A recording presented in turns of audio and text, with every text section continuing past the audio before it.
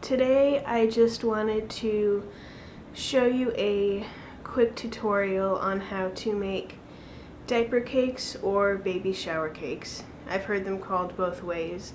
Personally, I call them diaper cakes, but yeah. I wanted to just show you a quick tutorial on how I personally make them. And it's really up to you on how simple or how elaborate you want to decorate them and such, and how much or how little you want to spend on them. Of course, when you're going to make a diaper cake, you're going to need some diapers. It's really up to you how many you use. And it doesn't matter what size you use. I prefer the infant size to size 1. Some various sized hair ties such as these or these headband length, or you can use rubber bands. It's up to you. Some decorative ribbon to cover up the rubber bands or hair ties if you want. Some scissors, of course. You need a base, although it's up to you. You can either use a small platter like this or a pizza platter or almost anything. You can even use poster board. And you're also going to need something you can decorate with, such as little toys, such as this bathtub thing or this little change holder. Some baby products such as butt paste, shampoo, lotion, baby powder, teethers, bibs, or even almost anything you can think of. You can even use swaddlers to wrap up the base if you want, or even some little pushpin flowers such as this. So your imagination's the limit on this. You can also get a mason jar or even some sort of container that the parents can use after the fact to put even like these little products in, and just set it in the center and put the diapers around it and cover it up if you want. To get started, you are going to want to roll up the diapers. I am currently using size 2 Huggies diapers, just basic Disney, nothing fancy. And when you roll them up, I start from the top of the diaper, and I want the back of the diaper to show when it's rolled up. So I start from the top and I just roll down to the bottom of the diaper, and you can see how Mickey and Minnie are showing there. I like to have the little design showing. And then you're going to take your hair tie and wrap it around like so, and you can even wrap it around twice if you want to, but I don't like the way that looks, so I just wrap it around like that. And then you're just going to keep on doing that until you've rolled up all the diapers in the box that you've bought, or however many diapers that you want in the diaper cake by the end. So just keep doing that until you're done. This part is where the bigger hair ties are going to come in handy. What you're going to do next is you are going to start actually assembling the diaper cakes together. Now, if you're going to put something in the center as a stabilizer or something, such as a mason jar or even a small flower pot or something, go ahead and put that in the middle. But for right now, I'm not going to use that. Or even if you don't want to put anything in the middle and you want something to stabilize it, you can use a a long stick or something from the craft store or something like that. But first of all, if you're not going to do that, you're just going to go ahead, take 3 diapers like so, and put them together in a triangle formation like this. And you're going to take one of the regular sized hair ties, and you are going to put it around those 3 diapers so they stay together, and place them in the middle like so. Once you've done that, you are going to start placing the other diapers that you have rolled up around those 3 diapers,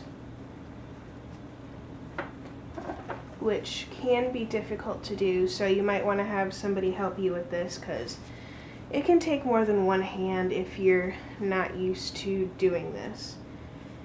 If you're having trouble, you can also go ahead and put one of the headband sized hair ties and wrap it around, and just insert the diapers that way, and it certainly makes it a lot easier to manage that if you go ahead and do that. Once you are done with the bottom layer, you are going to start the second layer the same way, with just putting together 3 diapers, and you are basically going to do the same thing with the second layer as you did with the first layer. And I think the third layer is the easiest, because you are just going to plop the 3. You're just going, for the top layer, you're just going to have the 3, that base trio on the top. Now, it's really up to you how many tiers you do and how tall you want it and whatnot, so that's really up to you. I prefer the 3 tiers, so yeah. Once you are done with that, you're going to go ahead and put some ribbon around the center of each tier where the rubber bands are, because the hair ties don't look all that attractive unless you want those to show. So when you go to put the ribbon around, you want to measure around the width of the bottom layer, and then some if you want to make a bow, which I've already measured it. So you're going to wrap it around the center where the hair ties are. I'm not even getting it in the shot, am I? And then, it's hard to do it at this angle, but you're gonna just go ahead and tie it a little tightly so the base stays together a little better. And you can go ahead and single knot it if you would like to do that. And I'm not very good at making bows, but you can just do a little simple bow, and I'll fix that to make it a little more pretty full later. I didn't make the ribbon long enough, of course. And I'm going to do that with the next 2 layers. You can also get a swaddler or some sort of fabric, or even make a little baby blanket and wrap the base and the rest of the layers that way. As you can see, I have gone ahead and I've wrapped the center tier with a swaddler I made, and I essentially just wrapped it like you would any cylindrical shaped gift, like a Christmas present or birthday present, and I wrapped some ribbon around it, and I just went ahead and wrapped some ribbon around the top tier. You don't have to, you can, it doesn't matter how you do it, but now that you have that part done, you can go ahead and start decorating it with the little toys that you got, such as a rubber ducky. You can pin it on, don't have any pins with me, but you could set that on top, or just basically decorate it however you feel necessary. And yeah, I will put some pictures of some of the other diaper cakes that I have made to give you some other ideas. It doesn't matter how you decorate it. It's entirely up to you.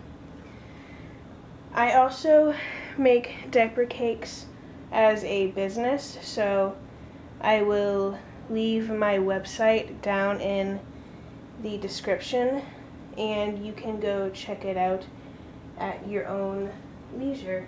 I hope this was informative and helpful for the future. And here are some pictures of some other diaper cakes that I have made.